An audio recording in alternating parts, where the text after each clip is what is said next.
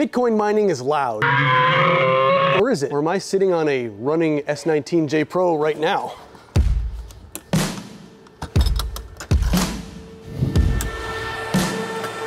Introducing the Upstream Data Black Box.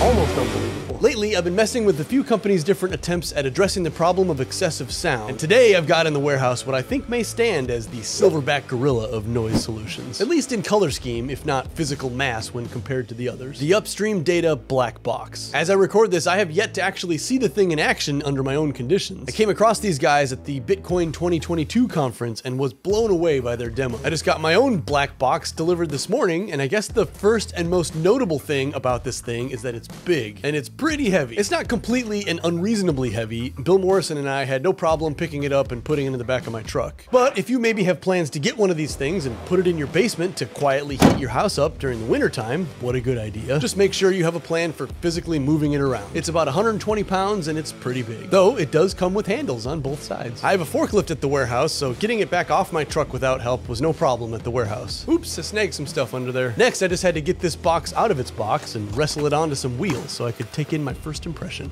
The way it works is clever and simple. It doesn't have any additional fans for ventilation, which was initially a pretty big surprise. It comes with this black foam divider, which you have to cut to size yourself since many ASICs come in different sizes and orientations. And this little piece of foam creates a separation between the low pressure side, the cold side, and the high pressure side, the hot side. And since these sides are essentially sealed off from one another, the hot air has nowhere else to go but down and out. Okay, so this camera sees heat.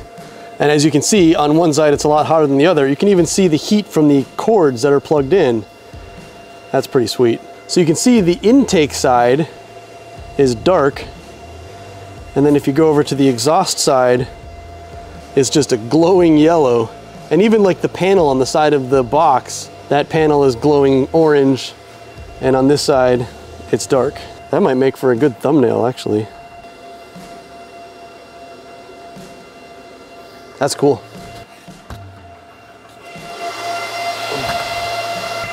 Yellow inferno, just a furnace. This whole thing, all of the panels and all of everything.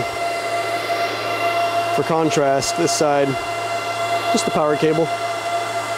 Because the path of the sound makes a couple of turns on its way, and past some more sound dampening foam on the bottom on its way out, a huge amount of the sound is scattered and absorbed on the way. It's kind of like how a car muffler works. Both the intake and the exhaust of the box have these filters that pop open for servicing or replacing. These filters let a lot of air through and they're cleanable so you can reuse them. I'm not sure why you would need to filter the outgoing air other than maybe just another sound dampening curtain. But it'll be nice that when the intake does get dirty, I'll just flip around the direction of flow inside and put off doing any work until they're both dirty. If you look closely in there, you can see the adjustable divider between the intake and exhaust on the bottom, where you can allow some of the hot air to circulate back through. That's so if it's a super cold winter month and this thing lives out in the garage or something, you can make it so that a bit of the hot air gets mixed into the intake rather than just pulling sub-zero temperatures straight onto the chips. For an S19 Pro to run in there, it has to be on its side. I can't think of any reason why that would be a problem. There's no moving parts other than the fans, and the hash boards are slotted in, so they're supported from the top and the bottom. Upstream's website says the thermal design of this box can handle 2 S19s up to 7,000 watts of power and still keep up with the heat dissipation. If you look around the lip of the box, there's this compressible foam gasket, and then built into the lid, this is more high-density foam with their logo so nicely cut into it. So when you shut this thing, it's got clamps that squeeze down on that gasket to really seal it shut. So when you first receive this thing, there's no way into it. There's no port to feed power and data through. So I reached out to Upstream Data and they said, you just gotta drill a hole in it. I'm gonna use this 1.5-inch paddle bit. Looking down into it from the top, there's a platform where the ASIC will sit, then basically a ledge that drops down and a path where the air will turn a couple of times before going out the vent. I decided to drill my hole for cables that would be under that first platform. This box is made from aluminum, which is a lot softer than steel, so you can just use a paddle bit or a hole saw to make this hole. The one that I used was super old and beat up and actually did a little bit more ripping than cutting. So this thing's made out of aluminum, and aluminum's really soft. It's almost as soft as like hardwood. So you can just use a regular steel bit and you'll be able to get through it pretty easy. This is where you find out that between the layers of aluminum, this box is something of a urethane foam sandwich. Great for insulation and sound dampening.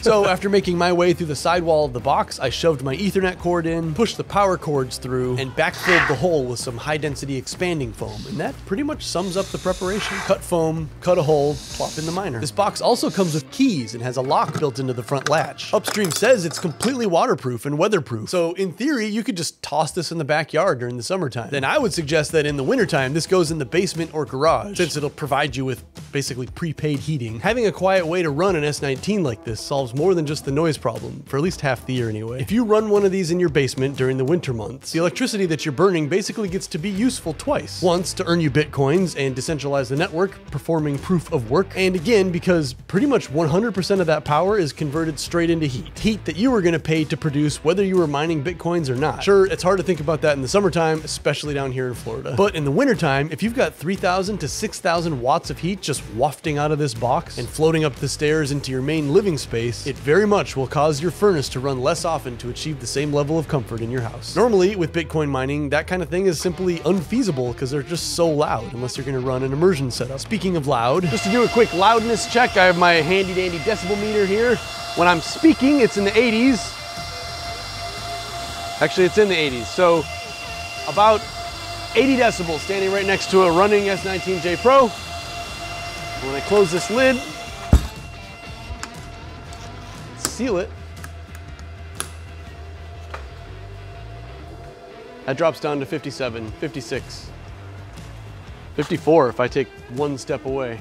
So between a 20 and 30 decibel drop, that is significant. 54 decibels is pretty close to the general ambient noise of my warehouse, due to the neighbors or the AC in the offices or whatever. The internet says 50 decibels is about the volume of a quiet conversation, a quiet suburb, a quiet office, or a quiet refrigerator. I think the emphasis is on quiet. I should note that I'm not being paid to talk about this box. This is not a sponsored video. They did send me the box to mess with, but with no agreed upon terms about what I would say about it. I would imagine they know what they've got here, and there really isn't a lot bad you can say about the thing. It is legitimately hard to believe just how quiet an S19 can run inside this box. But the price reflects that. I think they're asking over $2,000 for this box. They're actually asking $2,500 on their website for the industrial version of this box, the one I have here. But the Econoalchemist, who's on the same email chain as me with the Upstream guys, so I'm just gonna assume that he works with them, he has created a free guide to building your own single S19 or dual S9 version of this thing out of a single 4x8 sheet of whatever material you choose that he says can knock down the sound by 20 decibels. I'll put a link to that in the description.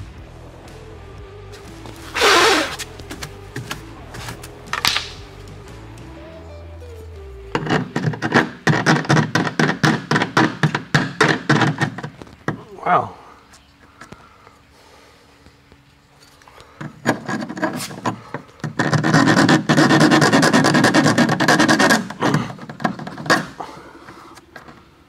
Jeez.